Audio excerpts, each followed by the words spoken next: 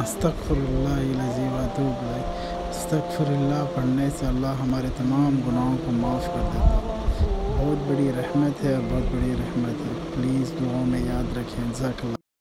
Allah tells you, lay your trust in me. It's okay. You'll be calm, cool. You do your salah. Imagine, you're so excited because Allah gave you the chance to put your head on the ground for Him. Did you know Allah chooses who He wills to put their heads on the ground for Him?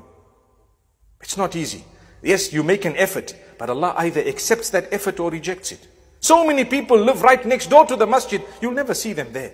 And so many people live far away, they'll drive all the way there. Subhanallah. So many people live in Makkah, they haven't seen the haram inside. They've never been for Hajj. And there are others who live in Indonesia and they are gone for Hajj every so often, or at least their dream is one day we're going to go there.